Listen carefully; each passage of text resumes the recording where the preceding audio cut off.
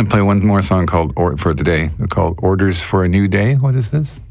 This is another one that he and Bill Howell did together with the military. This is for a Remembrance Day special, I think, that CBC did. Can't remember what year, 75, 76? We'll be able to tell by the quality of his voice. There you go. Ariel Rogers, thanks again. Here is Stan Rogers, Orders for a New Day.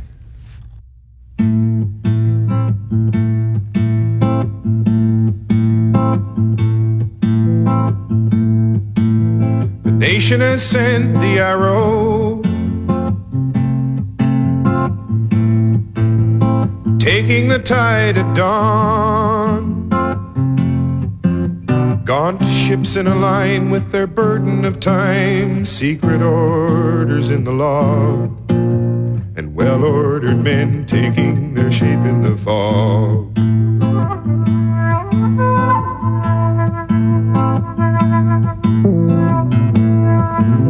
Secured in the seas before them, a disciplined shore behind. For 200 years the forces were here on the shoulders of the town. From the line of the hills, strength of the people was found.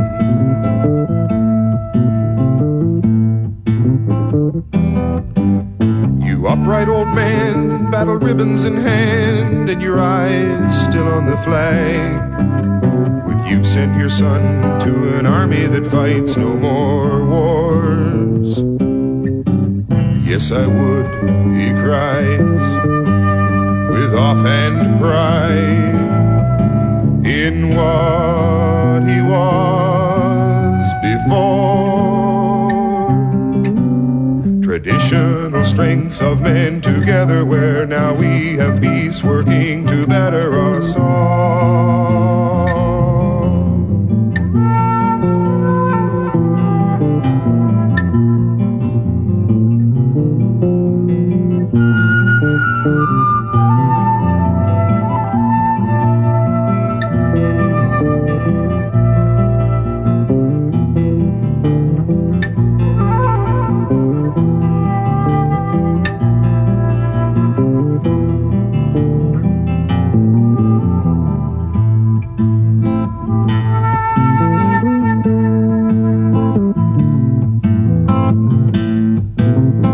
Nation retains the arrow, defenders still greet the dawn. All the ships of the line set at rest for a time, orders for a new day, and well-ordered men training to serve and obey. Well-ordered men, orders for a new day.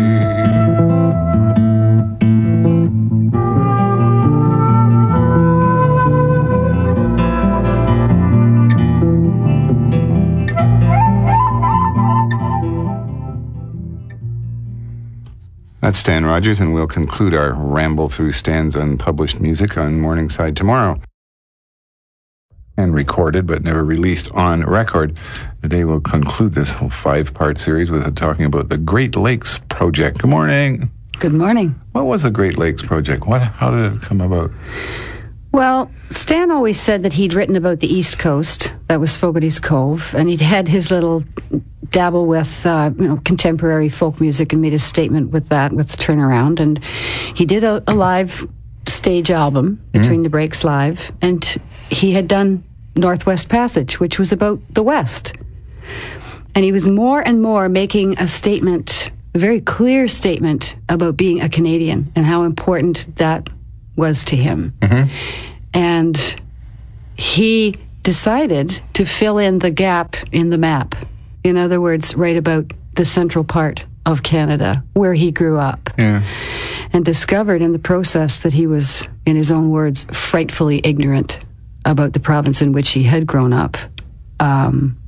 So he applied to Canada Council, got a little seed money to get himself some decent sound equipment, and he rented a little office space, his concrete bunker, he called it, in a building in Hamilton, and sat down with his sound system and his guitar and proceeded to write. And that was a series out of which From Fresh Waters grew, isn't it? That's right.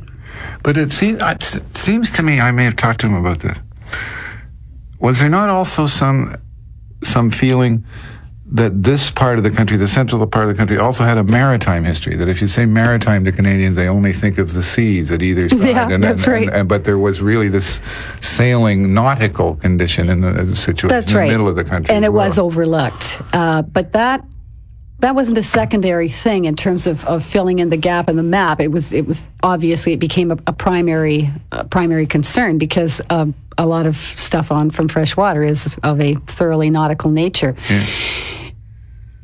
He just kept returning to Mother Sea, and it was no accident that a lot of what he wrote had to do with the water. There's a piece called "Your Lakers Back in Town." Mm-hmm. Laker, as in the boats that ply the Great Lakes. It's a really good song. I don't understand completely why it didn't make it onto the album, because something had to not be on, didn't it? Well, something had to not be on, I guess. I think it's another case of he had this body of work and he had a specific idea in mind of how it all came together, and wanted to make more of a statement about the history of this area than he wanted to make a statement about the romance behind the history, because this song is about a romantic part of that history. Here's the song.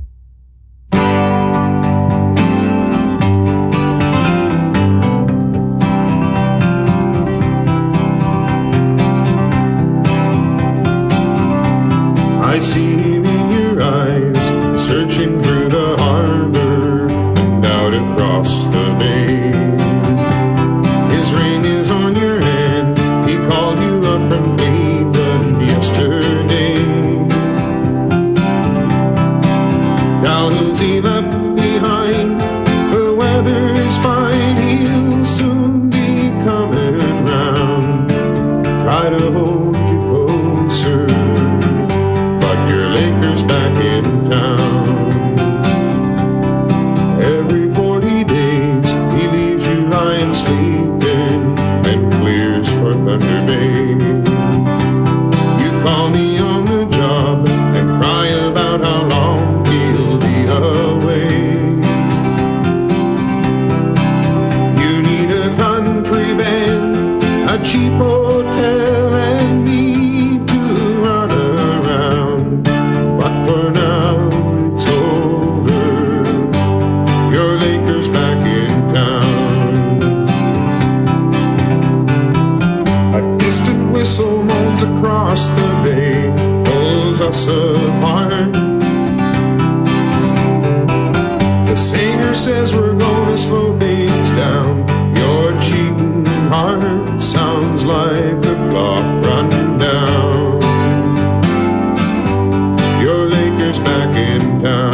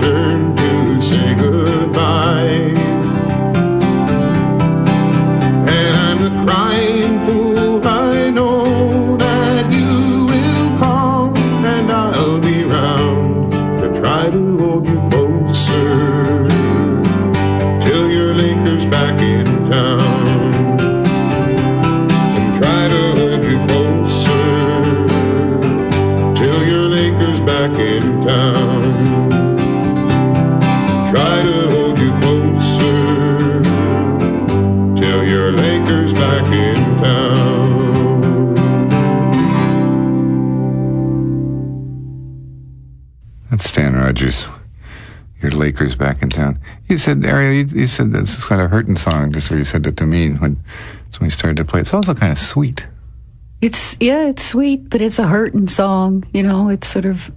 I know these songs where the girl sings, you just use me, and like accusing the guy of just sort of using her and throwing her away, and when he pleases. Well, there's just sort of the other side of that.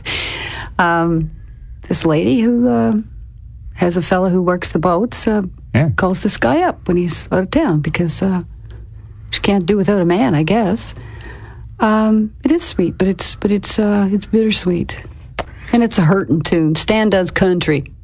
When you're filling the map, there were areas that in a way had addressed himself to. I had written about Quebec, I don't think, and such. But just in the week before Christmas, I had a lovely chat with Al Purdy about his new autobiography work, which is called "Reaching for the Beaufort Sea," which is a line that's taken from Stan's Northwest Passage. And I kept thinking that, I didn't keep thinking, but I thought that Purdy was really the first Canadian poet to write in English anyway, about our north, the real far north. Right. And in a way, Stan was the first Canadian poet to write about some parts of our lives and some parts of the country. And I just wonder where he would have gone after the Great Lakes. Where would he have written about? What might he have written about? He was interested in exploring the French-Canadian roots and Acadia. Very fascinated with all of that history in the United Empire Loyalist stories in New Brunswick and the Gaspé. And his one trip to Labrador City really made him aware of just how drastically different the lifestyle is in places like that.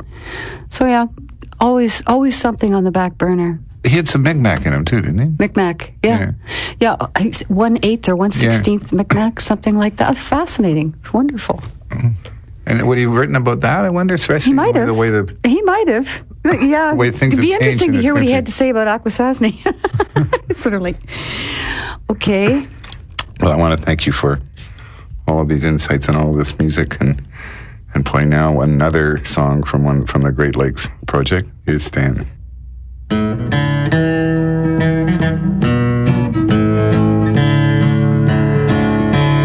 Just a little change left to blow away before I get the ferry. Throw the cup away, the bottle only holds a half a sip of wine. Drank up all the rest, I guess it sort of shows. Don't care if anybody knows. I haven't felt this good in quite a while.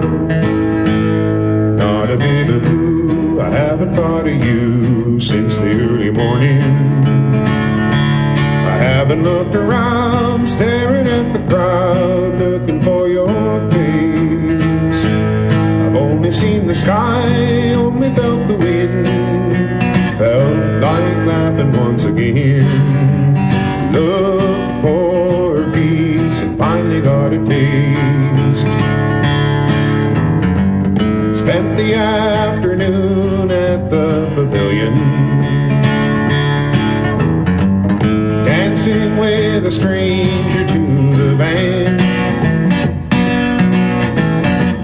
Said goodbye and felt just like a million, 'cause it's finally true, I'm over you.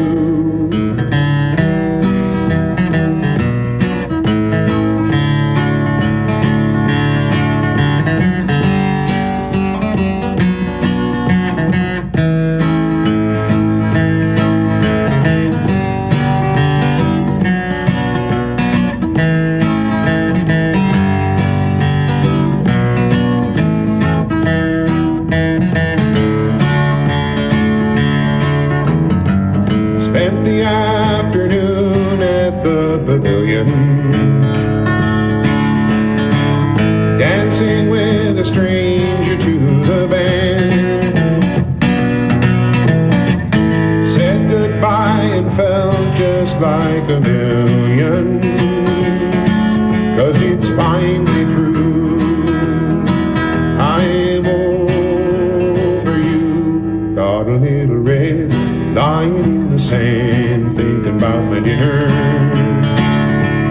Smiling to the sky at people going by, walking hand in hand. The sun is going down, water turning gray. All the hurt has gone away, 'cause it's finally true. I'm over you. It's finally true. I'm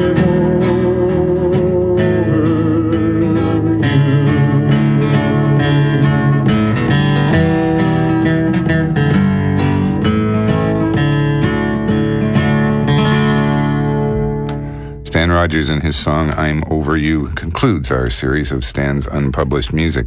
Now, for one of our regular reports from Nova Scotia, Betsy Chambers is in Halifax, Wendy Bergfeld in Sydney. Good morning to you two. Hello.